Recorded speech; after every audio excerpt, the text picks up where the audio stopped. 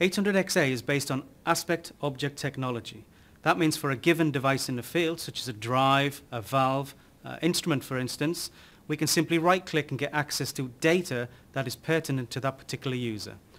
That information can be video, for instance, where we can get access to video from any part of the plant. That can include pan-tilt zoom information, or flare cameras, which is becoming particularly popular these days.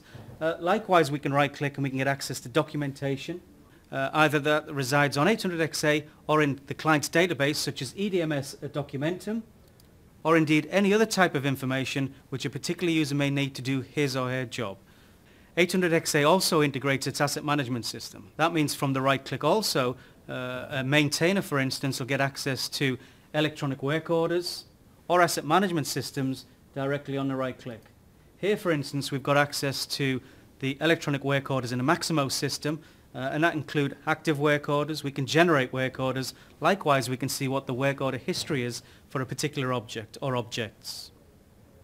800XA also contains an audit trail function which allows the tracking and monitoring of all operator actions regardless of where they may occur on the system. That means if I make a change to a faceplate as logged in as a particular user, and here for instance I'm logged in as the user Colin, and I'm going to change that value. Then if I go to another system and I make a change, or another user makes a change, that will also be logged in the audit trail as well.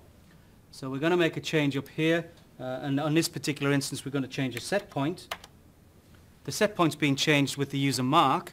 Then if we look in the audit trail, you'll see both those interactions are recorded for later retrieval if required.